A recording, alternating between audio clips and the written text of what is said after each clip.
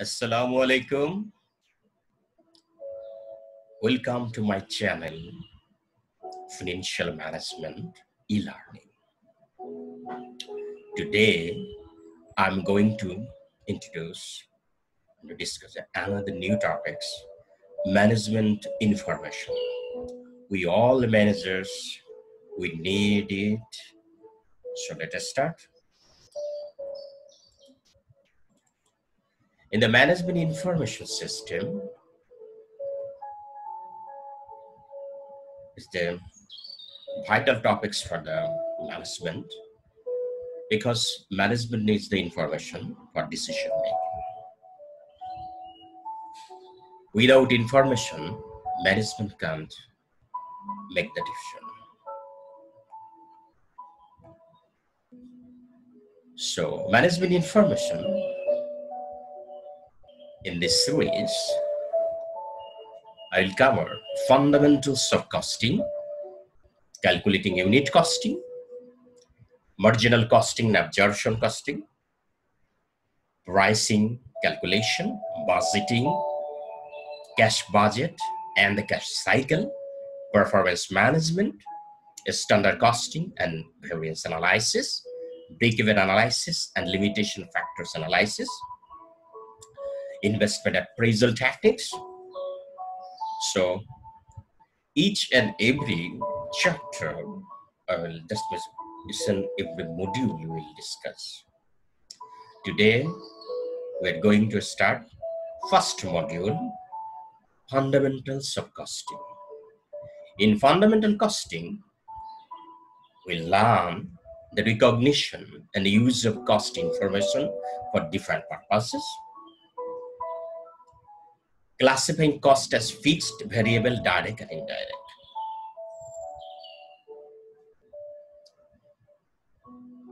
We know the management information system provides information to assist management with planning, control, and decision making. If we see the information, for example, accounting decision making, look here, accounting information, economic activities, this is the accounting process, and it goes to accounting information, then the decision making, stays, and again economic activities. Within the chain, for example, here accounting process, the activities dividing the business are recorded. Activities transaction is information terms, and from here, information used for making decision, that's been decision making, and decision result in new activities, again economic activities. Accounting for decision making, if you see here, the financial accounting is for external reporting, but management accounting for internal reporting, for the management used within the organization for decision making. And cost accounting is the calculating and control of cost, the process of identifying and evaluating production cost is the cost accounting. Simple. And costing system is the branch of cost accounting which is made for achieving the objectives of cost accounting. Costing system is that system in which we calculate different costs with different methods and also monitor costs for reducing or wastage of and not wasted that resource. So, cost accounting systems, within the system, we have to do, that means cost ascertainment, determining selling price, cost control, cost reduction. This is the difference between cost control and cost reduction. Determining and controlling efficiency, facilitating preparation of financial and other statements, providing basis of operating policies. If we see that here, a graph from MI of US cost accounting system, if we see the input measurement basis, that means pure historical or normal historical or a standard. An inventory valuation method through output, direct or variable, full absorption, and activity base. If we see the cost accumulation method, job order costing, process costing, backflush costing, hybrid costing. Cost flow assumption, specific identification, people, weighted average. And we know that LIFO is forbidden under the International Accounting Standard 2 inventories. Recording level capacity, perpetual and periodic. So it is the cost accounting systems.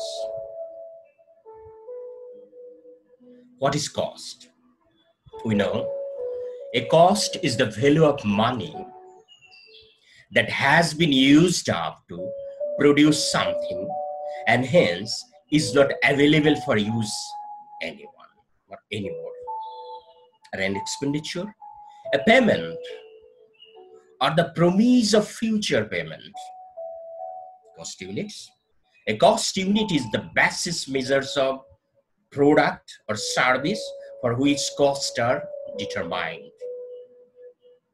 And cost objectives. A cost objective is anything for which we are trying to ascertain the cost. Okay? So, relationship between management accounting and cost accounting, that means management and accounting. Within the management, planning, organizing, cost decision, and cost accounting, and within the, that means all are under management accounting. In the cost classification, we can classify cost in different way by the nature, that means direct cost, indirect cost. If we classify it by behavior, we can say that fixed cost, variable cost, semi-variable cost. If we divide it in the cost element, that means material cost, labor cost, expenditure, etc. And if you do for the functional classification, then we'll see that the production cost, administrative cost, selling cost, distribution cost, research and development cost, pre-production cost, conversion cost, prime cost. Okay? And then by the control, that controllable and uncontrollable, normal and abnormal, sunk cost, estimated cost. So different types of cost classification. If we see that in Bangladesh Open University's one of the MBA books, they have said that there are 47 types of costing, that means cost classified, and one cost can be another name. And if we see that cost element, there are, look here, element of cost or material, labor and overhead, but then others cost. So material, there are two types, direct and indirect. Direct means who is directly input for the production, and labor, direct, indirect. So all direct is the prime cost, direct cost, variable cost also, and all indirect are overhead. So a direct cost is a cost that can be traced in full to the cost units. That means traceable cost. It can be traced. An indirect cost or overheaded cost that incurred with cannot be traced directly and in full to the cost unit. And prime cost means direct labor and direct material.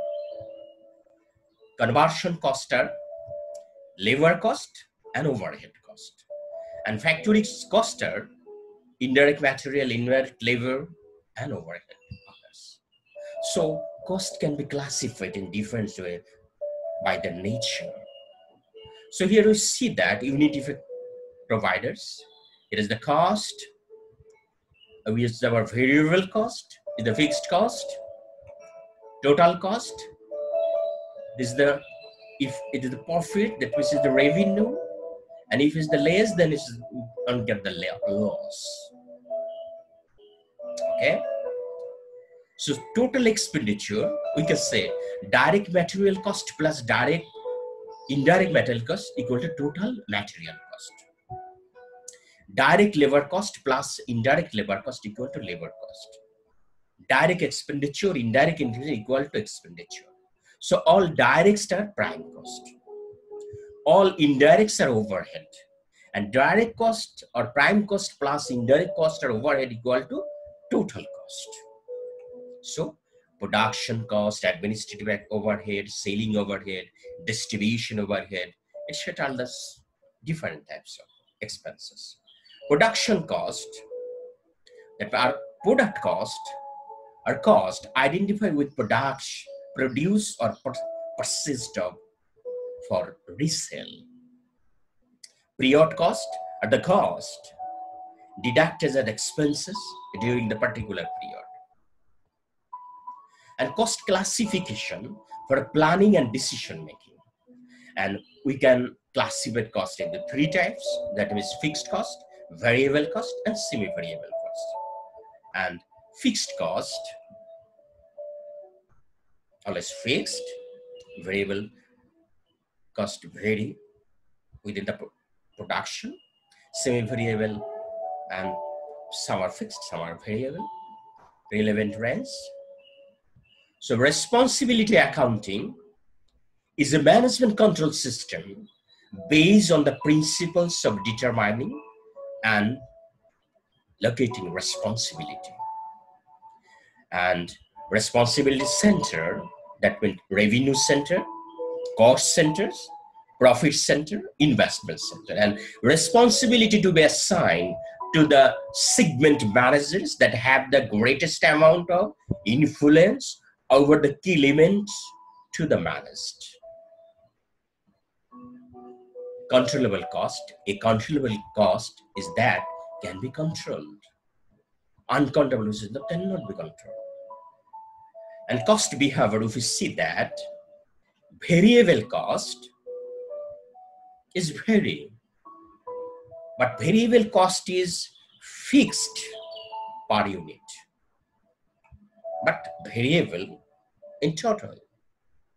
Fixed cost, total are fixed, but variable in per unit, because if production increased, the fixed cost per unit decreased. But if production decreased, then fixed cost per unit increase, but fixed costs always fixed.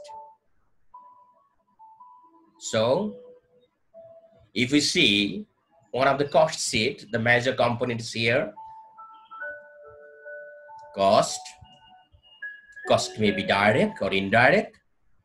Direct cost, material, direct labor expense is total cost, prime cost, and indirect cost, production overhead, administrative overhead, selling and distribution overhead. Here, production overhead and prime cost is the factory cost or factory works. And factory cost plus administrative overhead will find cost of production.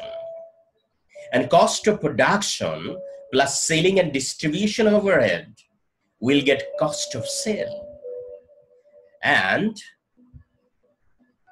cost of sale and sale, the difference between cost of sale and sale. Cost of sale for one of the product, and if we sell something, the selling price we can deduct from selling price to the cost of sale, then we will get profit or loss. Loss incurred when selling price is less than the cost of sale. And we'll get profit when selling price is more than cost of sale.